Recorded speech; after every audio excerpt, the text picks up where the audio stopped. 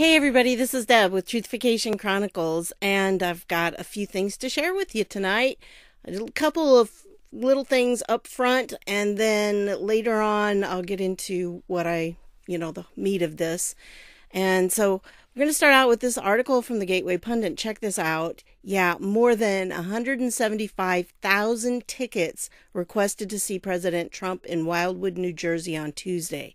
This is huge, folks, because, it says this is historic. First daughter-in-law Laura Trump broke the news on Monday that 175,000 tickets were requested to see him. And last week, Republican Jeff Van Drew told Maria Bartiromo that more tickets had been requested for the upcoming New Jersey rally than any previous Trump rally. Is that something or what? And I've heard that it's probably more than any rally a president has had. So, yeah, is that fantastic or what? Now, here's from Jack Posobiec. I'm not going to play the sound. I'll just show you the picture. But yeah, these are people already waiting out there. They're camping out tonight. It's not real warm, but evidently they allow them to kind of tag team a little bit. So one person can hold their place and then the other can go in the car and warm up or whatever the case is. And they've got people making food along there and, with grills, and they've got porta potties and all the stuff they're going to need. But look at that, a crowd of people. Oh, see, I was really naive when I went to a Trump rally because I didn't have any idea there'd be that many people. And I thought since I had a ticket, that meant I was going to get in. Yeah, it didn't happen.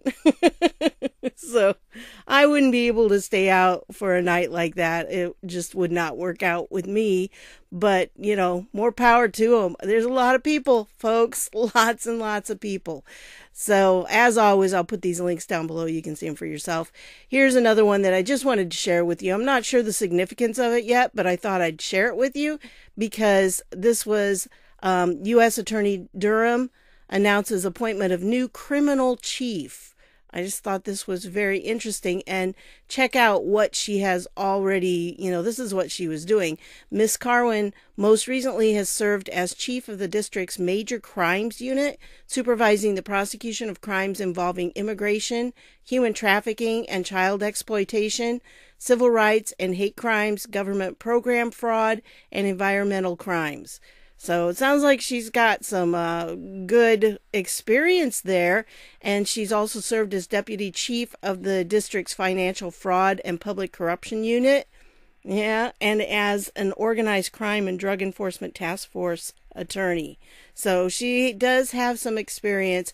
I'm not sure why they're adding her in. Well, I think they had somebody else resign or whatever. I don't know, but I think the timing is interesting. That's just what I'm going to say on that. And she's heading up this, criminal division. The district's criminal division comprises 4 program-based units: violent crimes and narcotics, financial fraud and public corruption, national security and cybercrime, and major crimes. And so going to be interesting to see what happens there, because he says, she's done it all, prosecuting violent criminals, drug traffickers, financial fraudsters, corrupt public officials, and a wide variety of other wrongdoers. So, sounds like she'll be a good addition there. Now, when it comes to the U.S. attorneys, they really are specific to a certain district, and this is for the District of Connecticut. So, just wanted to point that out. I don't know, maybe Durham needs more help, or, he needed somebody different in that position. Just thought I'd point it out. Anyway, this right here is a statement from the press secretary, and it came out today when I'm recording this, but it'll be yesterday when you see it. And she said, today's stay from the Supreme Court is a massive win for American taxpayers, American workers, and the American Constitution. This decision allows the government to implement regulations effectuating long-standing federal law that newcomers to this country must be financially self-sufficient and not a, quote, public charge on our country and its citizens. 2 courts of appeals had already ruled that the government should be able to implement these regulations, but one single district judge's nationwide injunction remained. As two justices pointed out today, the expanding practice of district courts entering nationwide injunctions raises real problems about the proper power of a judge to decide only the case before him or her. Okay? And here's the actual document. Gorsuch and who was the other one here? Just a minute. Gorsuch and Thomas were the ones that concurred, and then with this, the others wanted to deny the application. And this was written then, when they say Gorsuch concurring, then that means that it was written by the other person. So in this case, it was written by Justice Thomas. And he goes through, a lot of this. Basically, there was the Department of Homeland Security had a rule, and they were trying to define the term public charge because they're trying to keep immigrants from sponging off of our government. And, that's unnatural, and it actually was pretty much what we've had for a very long time. It's just now that it's become an issue because the Democrats don't want that. So they're trying to, they had this one judge who decided that he was going to put an injunction. And the problem is when they do that, it stops it for the entire country. So what's been happening is when they do these injunctions like this, they're stopping a law that was put into place. And they're stopping it for the entire country just because they don't like it. It's like one person doing this. One judge has the power to do that. And that should be kind of scary to all of us. Well, if you go down here to the second page, he tries to explain it. He does a good job explaining it and everything if you want to read the whole thing. But I think if we start here, it'll be okay. Today, the court rightly grants a stay, allowing the government to pursue, for now, its policy everywhere, save Illinois. But in light of all that's come before, it would be delusional to think that one stay today suffices to remedy the problem. The real problem here is the increasingly common practice of trial courts ordering relief that transcends the cases before them. Whether framed as injunctions of, quote, nationwide, quote, universal, or, quote, cosmic scope, these orders share the same basic flaw. They direct how the defendant must act toward persons who are not parties to the case. In other words, they have a much larger scope than they should. Like I said, a nationwide one takes out everybody. It's not specific to the district where that court is ruling, or, how can they do that? How can they affect the entire nation when we're not in their jurisdiction? Equitable remedies, like remedies in general, are meant to redress the injuries sustained by a particular plaintiff in a particular lawsuit. When a district court orders the government not to enforce a rule against the plaintiffs in the case before it, the court redresses the injury that gives rise to its jurisdiction in the first place. But when a court goes further than that, ordering the government to take or not take some action with respect to those who are strangers to the suit, it is hard to see how the court could still be acting in the judicial role of resolving cases and controversies. Injunctions like these thus raise serious questions about the scope of courts' equitable powers under Article 3. And this really is the heart of it. Legislating from the bench, folks. Legislating from the bench. And they're not supposed to. Their only job in the courts is to interpret the law. They are not supposed to be making law. And that's the problem that's going on. And he goes on to say, it has become increasingly apparent that this court must, meaning the Supreme Court, must at some point confront these important objections to this increasingly widespread practice. As the brief and furious history of the regulation before us illustrates, and that was the first part that I skipped over because it was like it went to this court and this court and this court. Yeah. So if you want to read that, it'll be there. It'll be in the link down below. You can read it there. As the brief and furious history of the regulation before us illustrates, the routine issuance of universal injunctions is patently unworkable, sowing chaos for litigants, the government, courts, and all those affected by these conflicting decisions. Rather than spending their time methodically developing arguments and evidence in cases limited to the parties at hand, both sides have been forced to rush from one preliminary injunction hearing to another, leaping from one emergency stay application to the next, each with potentially nationwide stakes, and all based on expedited briefing and little opportunity for the adversarial testing of evidence, which is kind of the checks and balances. You know, the judges hear the difference of opinion, and like, you know, we're watching the impeachment trial, and when you're watching it, you're hearing both sides of it now. That we didn't get a chance for that before, but now we can hear both sides, and we get to hear people bringing things out that the other side's not bringing out. And that's what the courts rely on. Especially the Supreme Court, they go back and they see what the history was and what the arguments were that were made on both sides, and that's how they end up determining their ruling themselves. This is not normal. Universal injunctions have little basis in traditional equitable practice. Their use has proliferated only in very recent years, and they hardly seem an innovation we should rush to embrace. By their nature, universal injunctions tend to force judges into making rushed, high-stakes, low-information decisions. The traditional system of lower courts issuing interlocutory relief limited to the parties at hand may require litigants and courts to tolerate interim uncertainty about a rule's final fate and proceed more slowly until this court, the Supreme Court, speaks in a case of its own.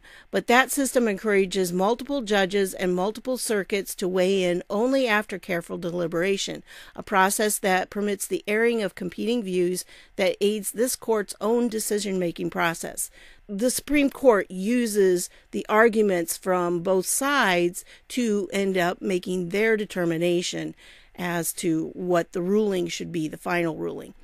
The rise of nationwide injunctions may be just a sign of our impatient times, but good judicial systems are usually tempered by older virtues, nor do the costs of nationwide injunctions end there.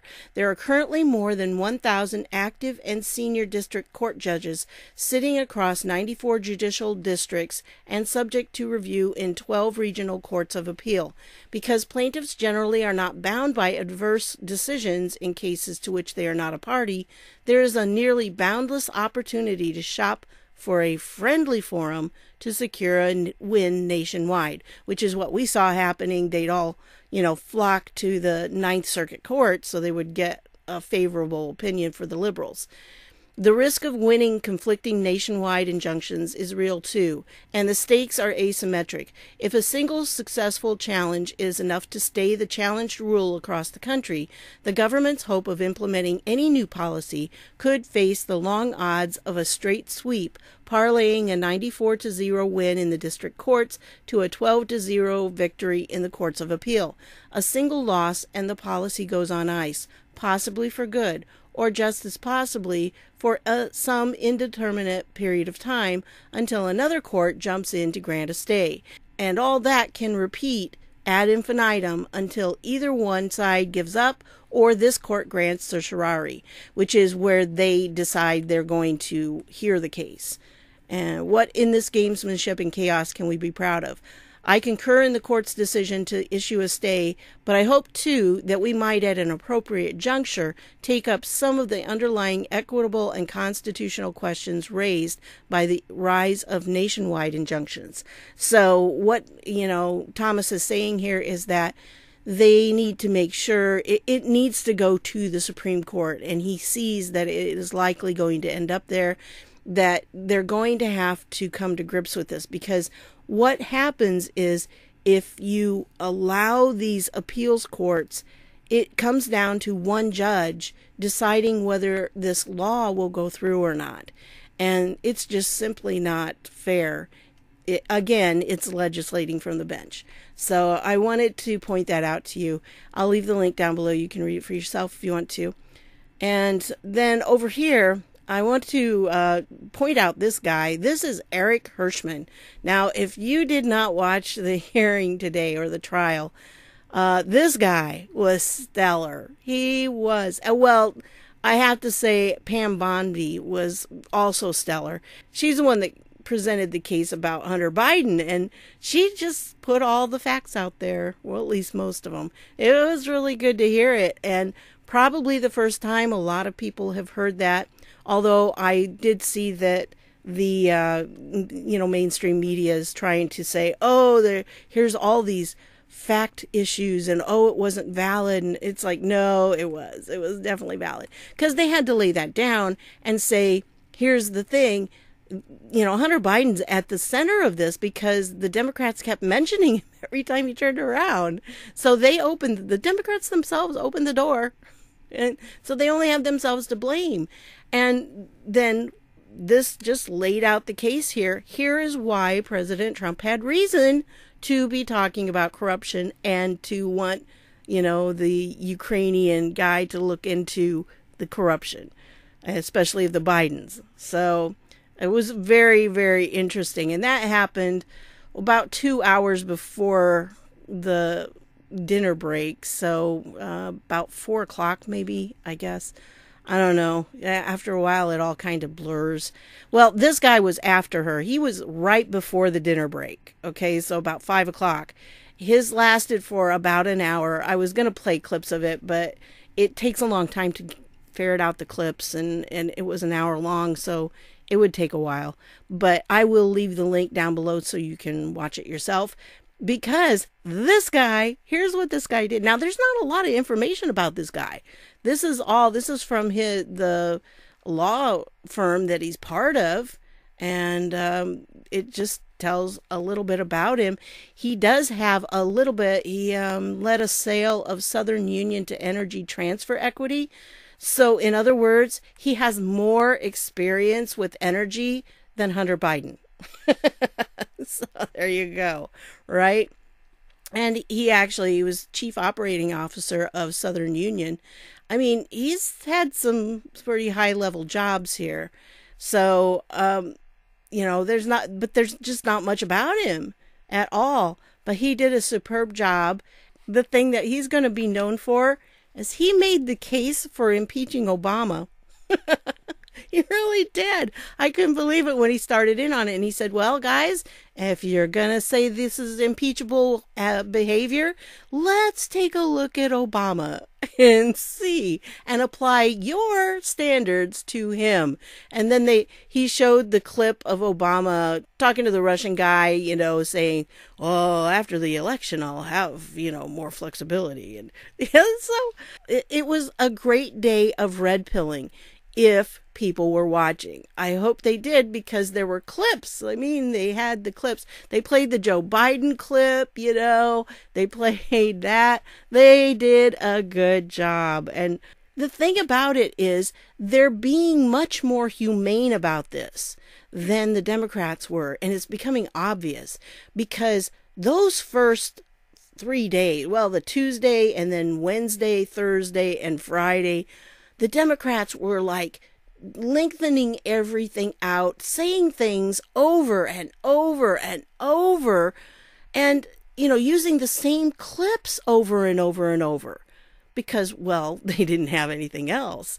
And so they had all these things, they just were very repetitious. They could have compacted it all down in much shorter time. And I think the senators are going to respond favorably to that because the Republicans are giving them a break. Especially that Saturday thing. We've talked about that. It was nice for them to have a little downtime that it didn't last all day long. And they got to actually rest up. I mean, some of these senators are getting up there in age. And when you have those long days, it can kind of get to you. That first one, the 12 hours didn't get done until like 1:30, 2 o'clock in the morning. I think that took its toll on those guys.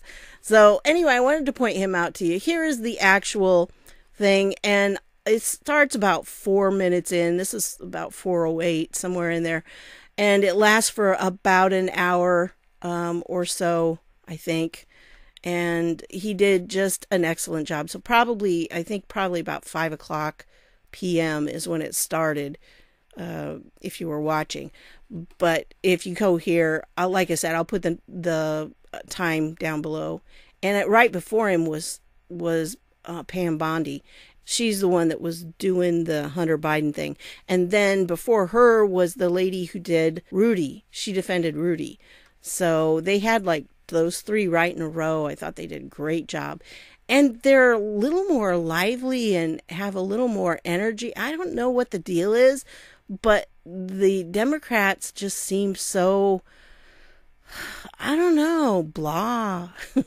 Maybe it's just because I got tired of listening to Adam Schiff. He just kept going on and on and on. And by the way, if you haven't seen the newest Body Language Ghost, you need to see it, because she does the Democrats when they came out for a presser after all of this. Well, either at the break or at the end. I'm not sure when it was, but oh, it was funny.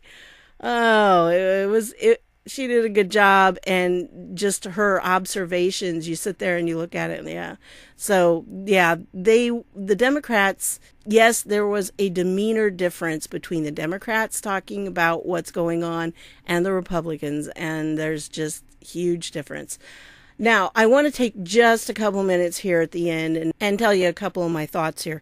First of all, it dawned on me this morning that what has been going on here in this whole trial is that the House managers have been doing exactly the same thing that has been done to General Flynn. This is their MO. This is what they do. They have all this evidence, and the government, we've talked about this Brady evidence. This is what's going on with Flynn, right? That they're not producing the Brady evidence. Well, Brady evidence is evidence when the government presents a case, they prosecute somebody, they are required, because they kind of have, all the aces in their hand. And so they're required by law to turn over any exculpatory evidence they have to the defense.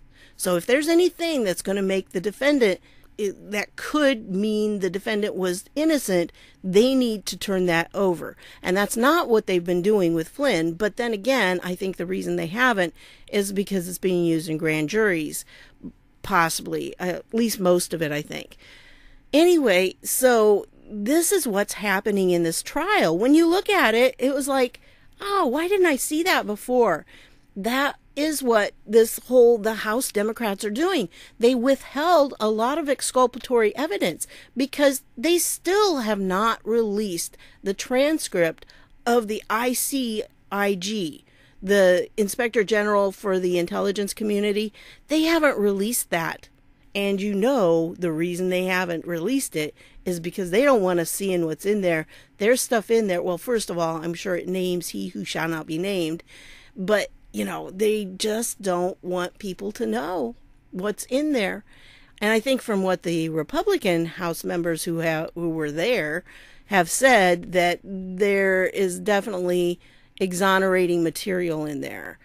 That's really what's going on. When I thought of that, and then I realized what they had done on Saturday, that's what they did on Saturday. That was their case.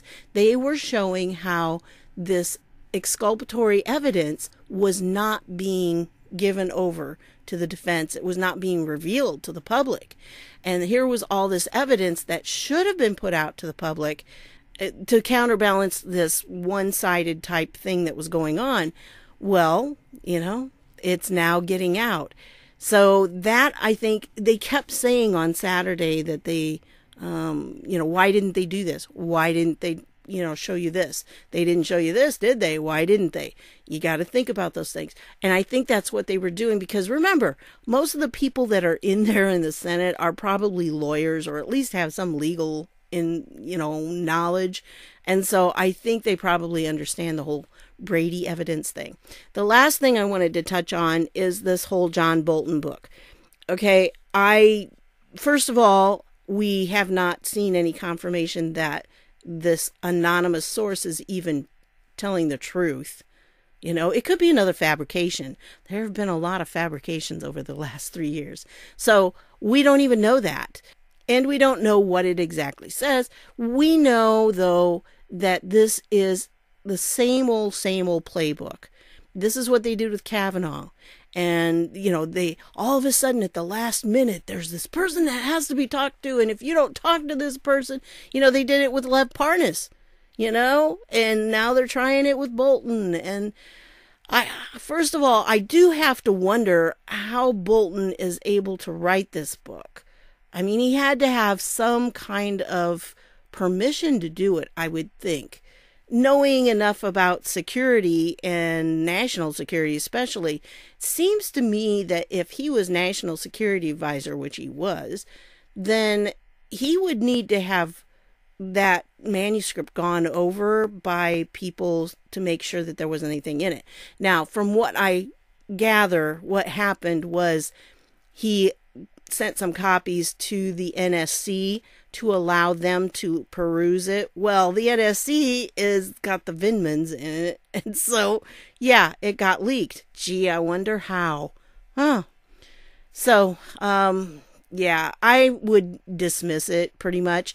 And if they allow the problem is if they allow this, then it's never going to stop, because the Democrats will keep producing. Oh, wait, there's just one more. And it's kind of like a Mark Dice video. But wait, what's this?